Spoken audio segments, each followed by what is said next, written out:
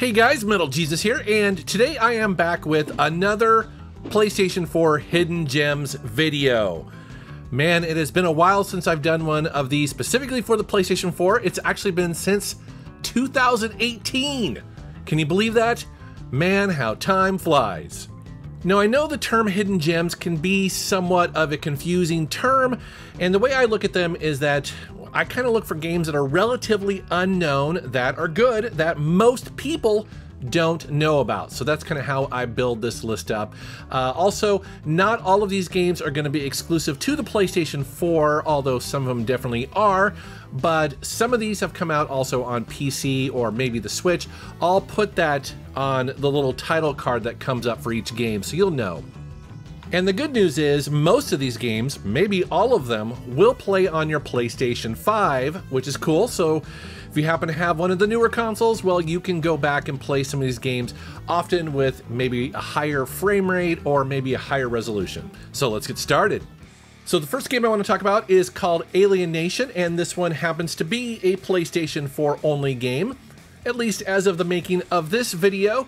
Now, as you can see here, this is an isometric twin-stick shooter created by the awesome developer Housemarque.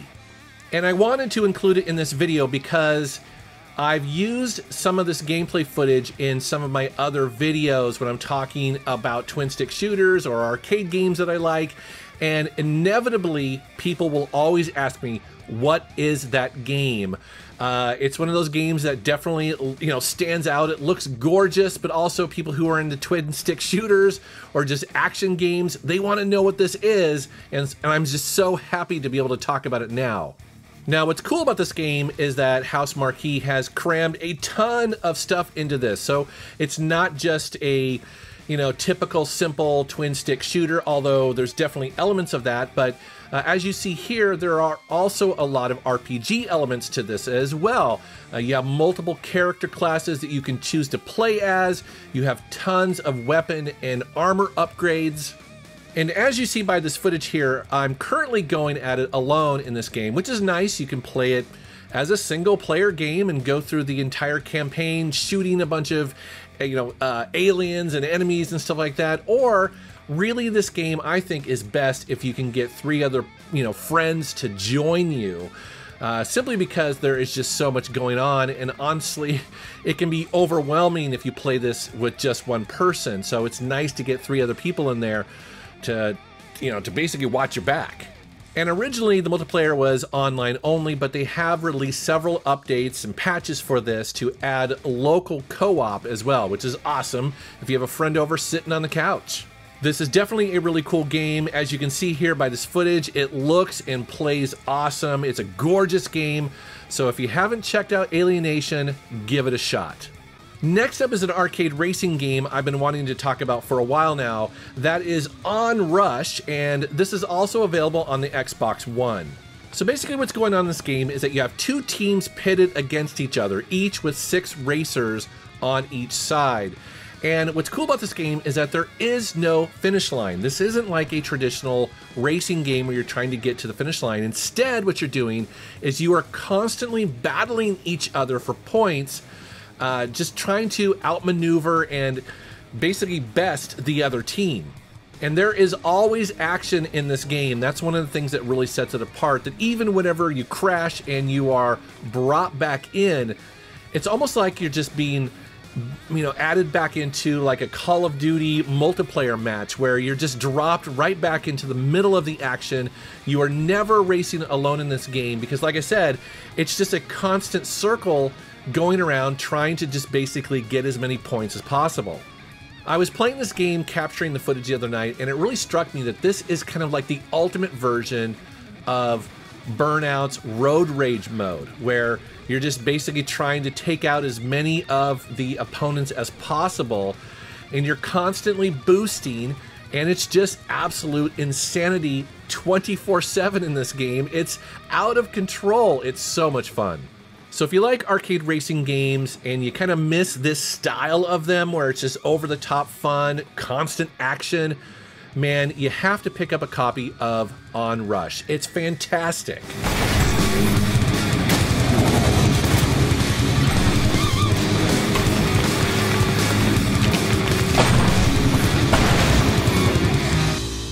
Next up is a game I'm very excited to talk about in this video. It is called Bloodroots. So basically what's going on in this game is that you are this guy who is seeking revenge on the person that left you for dead. Actually, you're seeking revenge on the guy and everyone associated with him. And you just go on this murderous rampage. And when I say anything, I mean it. You can pick up splinters of wood that have fallen from a house. You can pick up wagon wheels. You can pick up cabbage or carrots to throw at enemies. But then you also have a bunch of the traditional weapons like swords and axes and things like that. And each of them will have their own statistics and uses both in combat and also outside of combat. So for instance, here you see that I've picked up an oar from a rowboat. And yeah, you can spin around and whack dudes with it and take them out. Or you'll actually need to use that to kind of pole vault over these big gaps or to get to higher levels and basically continue on, with your quest. One of my favorite things is to just jump on a barrel and then mow over dudes. So yeah, it's endlessly creative with what you can do in this game. It's super fun to kind of just mess around with the world and see what works and what doesn't. Sometimes you're surprised. Sometimes you just laugh out loud because it's completely silly. Now the game is difficult and you are meant to die, but thankfully the reloads or restarts of the level are pretty much instantaneous, which is very nice. It's the kind of game where if you die, it's because of something that you did or didn't do. It's never really cheap or frustrating in that regard. So definitely check out Bloodroots. It's awesome. Next is, well, Nex Machina. This came out on the PlayStation 4 and also on Steam. And this is another game by House Marquee. This is yet another attempt that they had at making a really awesome twin stick shooter, just like the first game we talked about called Alienation.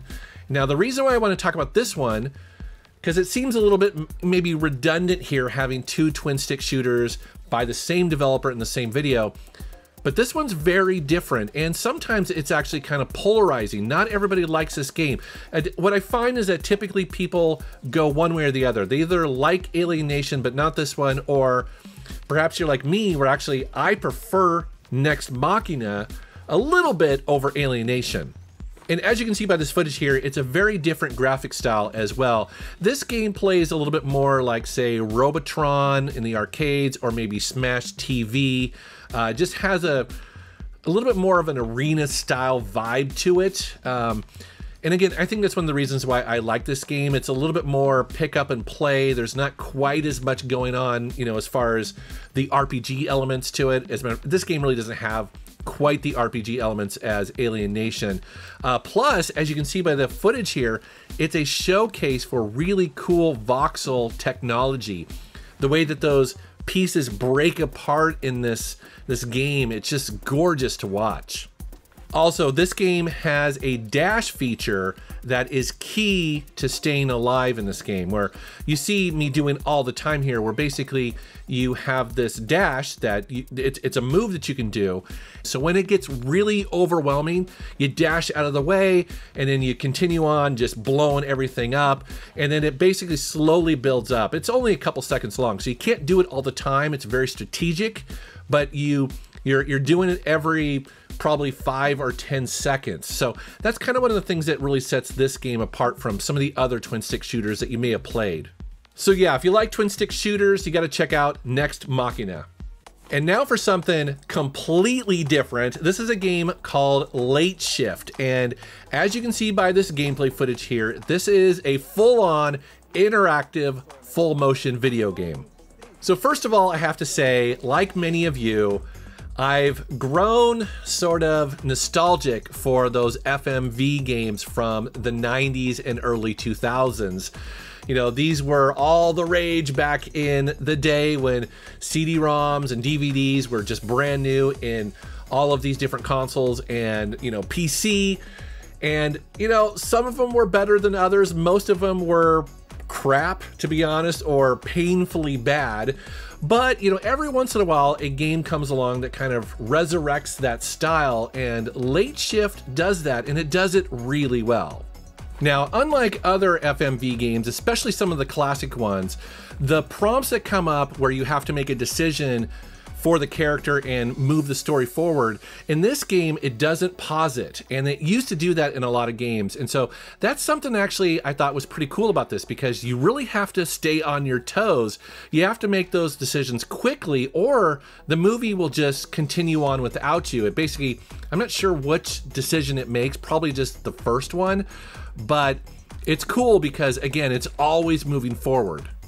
Also, it looks like a decent budget TV show, and it has some really good acting and some interesting characters. But I guess I should probably talk about what the actual game is about. So you play this parking lot attendant who is on the late shift, hence the name of the game, and then you are unwillingly involved in this high-stakes heist that involves some stolen goods, a crime ring, and also maybe, you know, depending on your decision, a potential love interest. Ooh. And this game gives you a decent amount of decisions to make. It actually gives you 180 things to choose from as you are playing the game, so you can really guide your character and the story along. So the way that that works out is that you can beat this game in about an hour and a half, which is the typical length of a Hollywood movie. And then what happens is that there are 7 different endings that you can play with. So yes, the game is fairly short at only an hour and a half long, but you can keep replaying it, you know, making different choices that you might not typically make the first time through to see where that leads you. It really reminds me almost of when I'm playing Mass Effect, where you have the choices to be nice or not so nice, or maybe a jerk, or maybe, you know, make a decision that is logical or sometimes illogical, and just kind of see what happens. So on my second playthrough, that's exactly what I did. I chose all of the options that you really shouldn't play, you know, or choose when somebody's pointing a gun at your face. And it was really funny and very satisfying to see just where the story went when I just played it wrong. It was awesome. So yeah, if you're like me and you've been missing these full motion video games, definitely check out Late Shift. Next up is a game I've been playing a lot lately. It's called Moons of Madness. So this is a first-person survival horror game that has you playing as an astronaut that is stationed on Mars that may or may not be going slightly mad.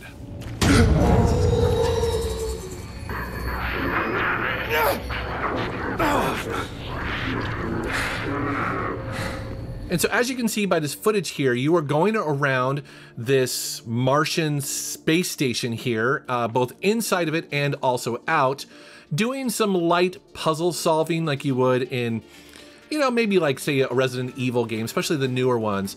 But again, it has that survival horror element to it. And what I like about this game is that it starts off fairly kind of realistic. You know, obviously we're not on Mars yet, and I don't really know what it's like to be an astronaut, but it has a lot of the things you would do as an astronaut, where you're kind of fixing equipment, you are adjusting your air that you have, your reserve air when you're out on the Martian landscape. And then it slowly kind of reveals itself. It kind of slowly gets worse and worse to the point where it's a full-on survival horror game.